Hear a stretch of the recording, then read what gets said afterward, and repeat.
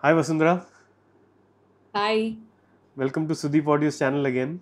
thank you. It's lovely to be here with you. So Vasundhara, you've always kept doing some new things, in the world of music, and you've been at it for years now.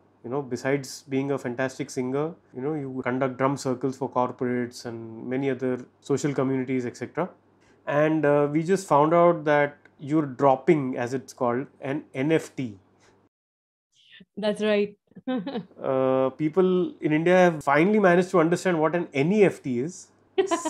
So, what is this NFT business now? So, if you could educate our viewers and what exactly this is as a concept, and what have you done in this space? Well, an NFT is basically what is called a non-fungible token, which is a financial security consisting of some kind of digital data that's stored in the blockchain. Um, a blockchain is a form of a distributed ledger that is completely transparent to everybody that's in that particular in the blockchain.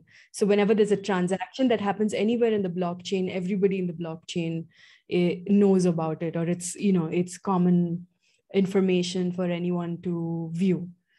So so an NFT is basically a piece of data that is um, associated with a very unique piece of, say, digital art or an asset, as they call it. So you can say that an NFT artwork is a digital asset, which is a collectible or a unique or a non transferable piece of digital art. It applies mainly to the digital um, art, universe. But some people are also using NFTs to kind of they're kind of crossing over in terms of they're making these collectible digital pieces of art, and also they're making art that can be like a physical piece that goes with an NFT. So it's really up to one's own creativity how they want to put a piece of tech art and a piece of like a physical piece of art together and sort of make it an offering that's attractive to somebody that's on the blockchain or in that whole universe of NFTs and crypto and all of that. So it really depends on how the artist wants to put themselves out there, and how much value one as a buyer one will sort of expect in terms of owning a piece of digital art which is an NFT. So, thank you for that I don't simple know. explanation. Answer the question. Yeah, I mean, one can go very deep in it, but on Sudeep Audio's channel, we are having a separate education series on blockchain and NFT, so people can watch that to understand it deeper. So, Yeah. but in simple terms, you explained it well. Vasundhara, you have come up with something known as a Damroo NFT. So, can you tell us more about that? Why did you name it Damroo? How was it created? What is your role in that, etc.? So, during the pandemic, there was an open call to artists from different mediums. So it wasn't necessarily only musicians that were on this collective. There were playwrights, there were theater people, there were actors, there were filmmakers, there were digital artists, visual artists, and musicians. I was a musician on the creative collective. And we were asked to create something called a Radbot. A Radbot is nothing but a radical bot. So if you have to look at how business is run today, you will find that bots have a very integral part in how businesses are engaging with their consumer base or their customer base, however you want to put it.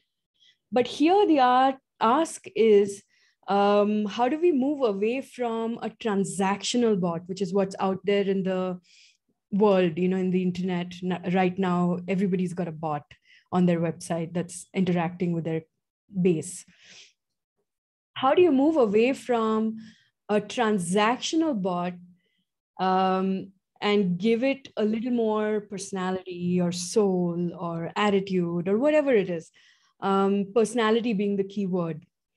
So how would that be? And then if you put it into the context of social justice, in the sense of we were asked to represent underrepresented voices. So that was really a choice that was placed on us, each and every one of us. So if, for example, one of the creators on our collective decided that their bot should be an autistic child who's on the spectrum, underrepresented voice, or one of the other artists, international artists that was on the collective, decided that she wanted a dead Jew from the time of the Nazis. So her bot is a skull, because all of us have seen, all of these horrific images of the Holocaust, and for them it's real. Living in Germany and things like that, it's still real. So for her, it was, that was the underrepresented voice of the Jews that died. They never got to say all the things that they might have wanted to say. So like that, there are various different interpretations of underrepresented voices that each of the creators have brought forward. One of the other creators has made a bot called Aankh Mari Jaan, who's who's from a brothel. It's like she's a nachwali, and she has attitude, and she's always flirting and winking, and so, but they are underrepresented voices too, because they played such a big and important role in the independence movement of India, but we never talk about it. They were the empowered women in the time of Indian independence that went out there and were messengers, spies, all kinds of things they did.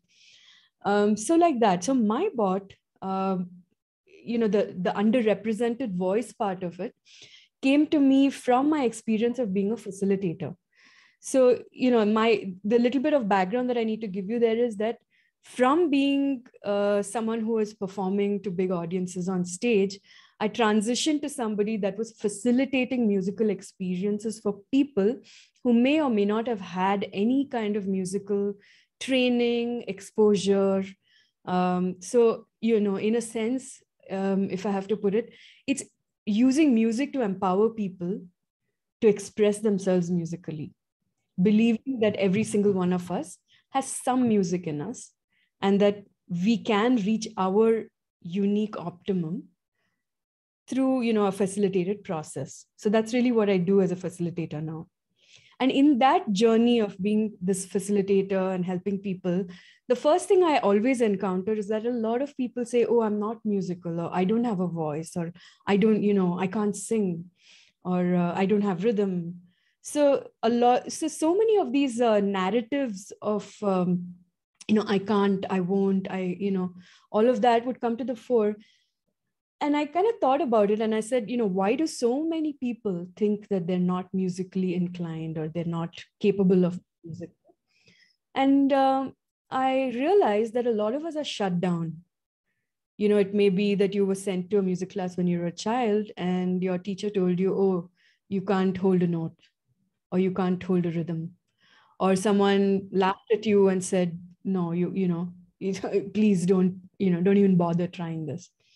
So it's a very deep-seated trauma for some of us. So then when you put a musical instrument in front of somebody that's been shut down that way, they just they recoil in a sense, and they say, oh no, I can't do this. So for me, that was an underrepresented voice, which was coming up over and over again in my real world experience of trying to facilitate music and rhythm in any and everyone. So that was the underrepresented voice. So I decided that my Radbot, which was going to be a bot that addresses some kind of an underrepresented voice with compassion, empathy, and soul, this was what I wanted. Because, it's what's calling me at the moment. It's really what's, So that's what I decided that my program for this Radbot was going to be about. It was about empowering people to experiment with their own musicality.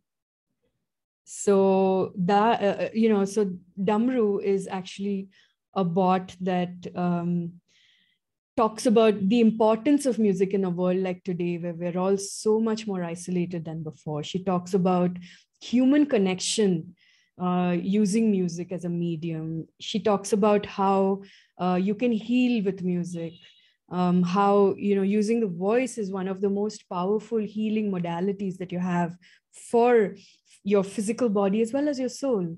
So if you delve into music and healing, it really you'll be surprised at how much internal and mental healing that you can do for yourself with music itself. So my bot Damroo is one that talks about all of this. And so when you ask her stuff, she actually learns every single time she has an interaction with somebody.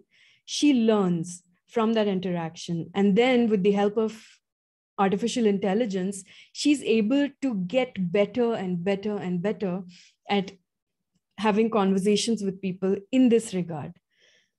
So it's such an interesting concept, and this concept was brought together by Dara.network, which is an artistic platform for disciplinary artists, for collaboration and things like that. So this is really one of the examples of how different artists from different mediums can come together to create something meaningful.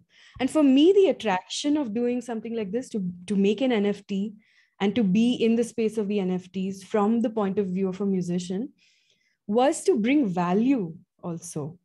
Because you see, that there are lots of cats bobbing their heads, and that's considered a big NFT that's selling at millions of dollars. I'm like, what's the value there, So I really wanted, for the first thing that I do as an NFT, for it to be meaningful, for it to speak of something that means something to me.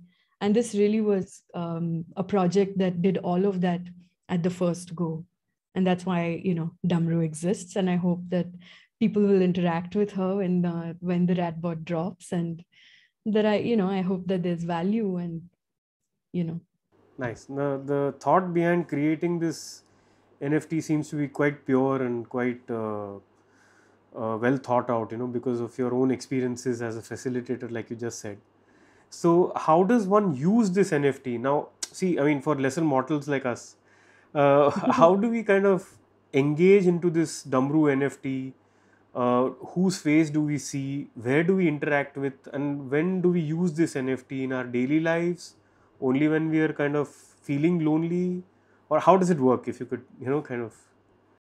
So how do you use a piece of art, Aditya? Like, for example, the painting that's on the wall behind you, how do you use it? You look at it, you enjoy it. It's an artwork. That's true. Like you just said, artificial intelligence is involved.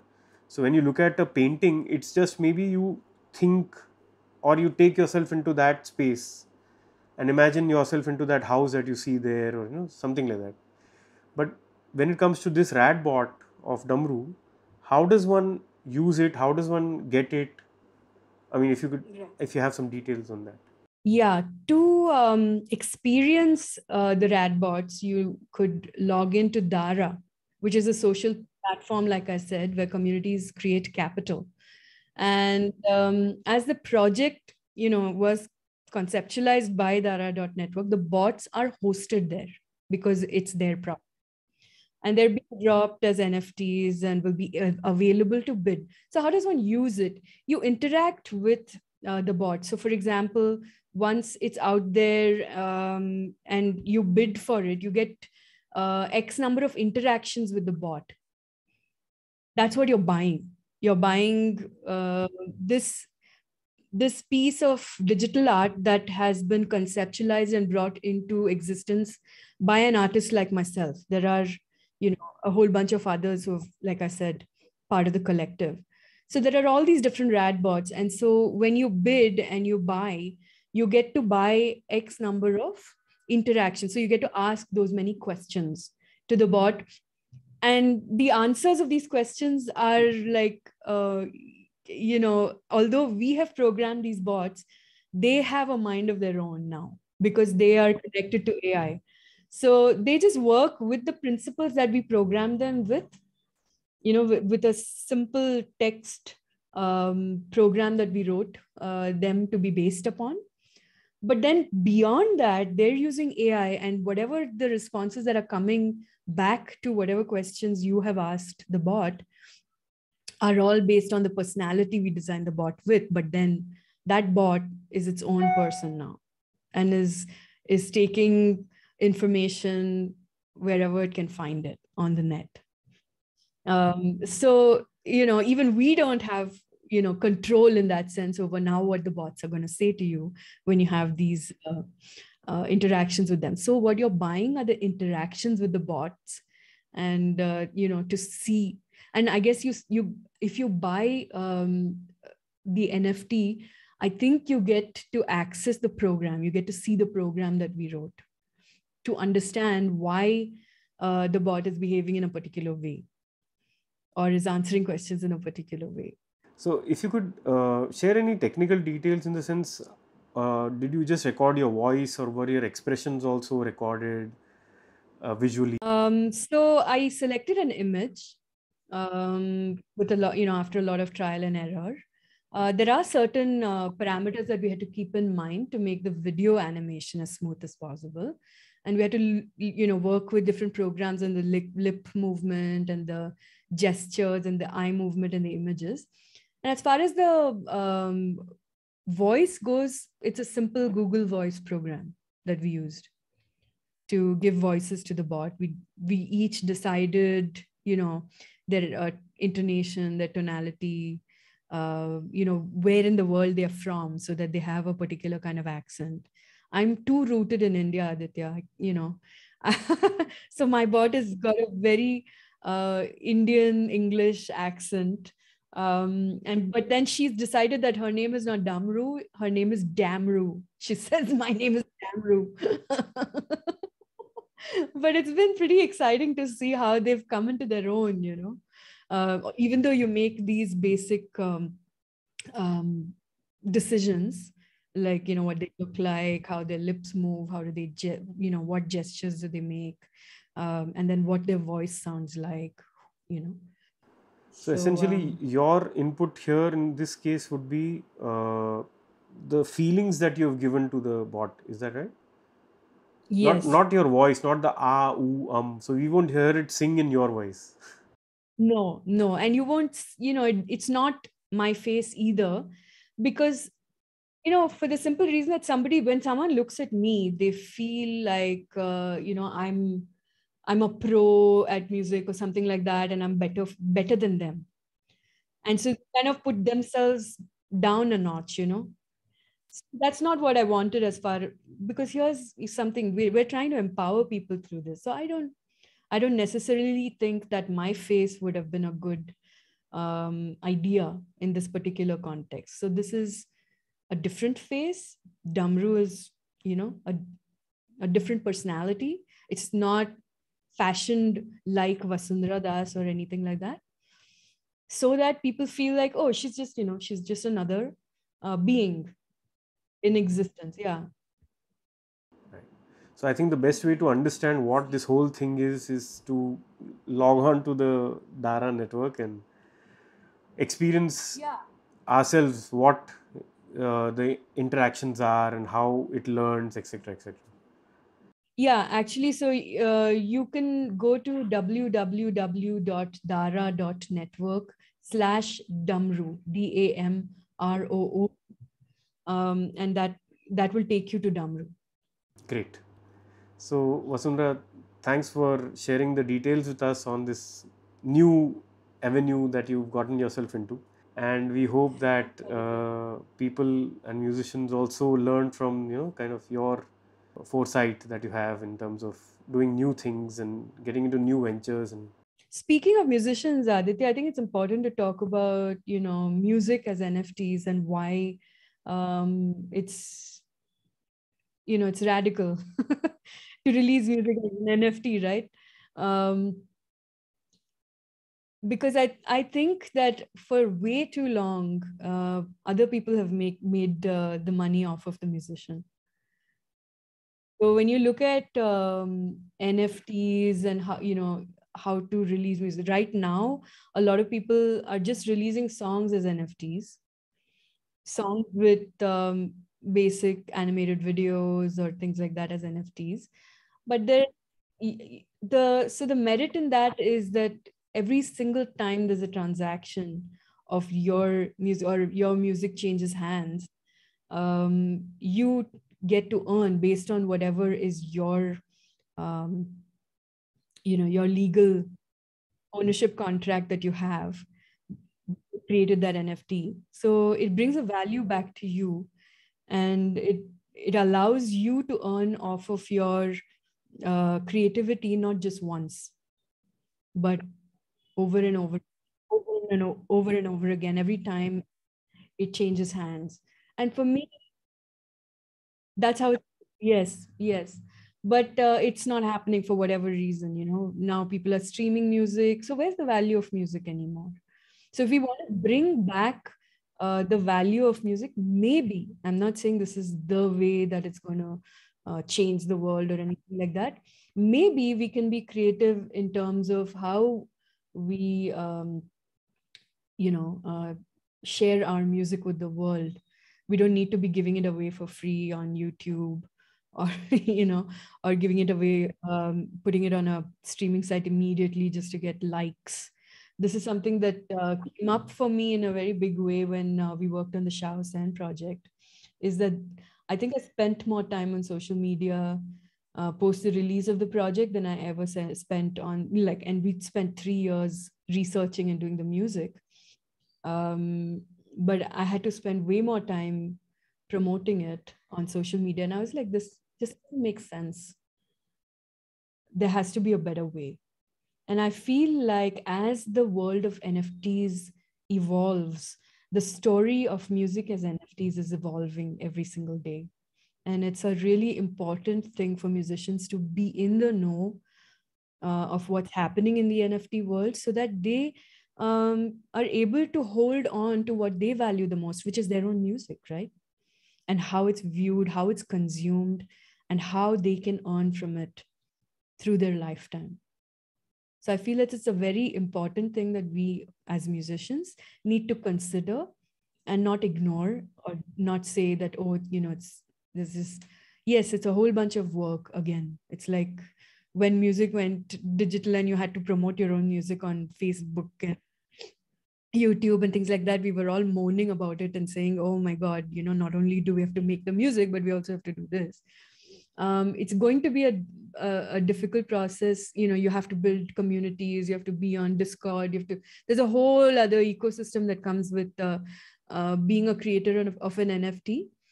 But if it's going to bring you the earning that you deserve, it's worth checking out, is all I'm saying. Great. On that note, Vasundhara, thank you again for spending time with us and sharing your experiences, and hope to catch up with you soon. Thank you.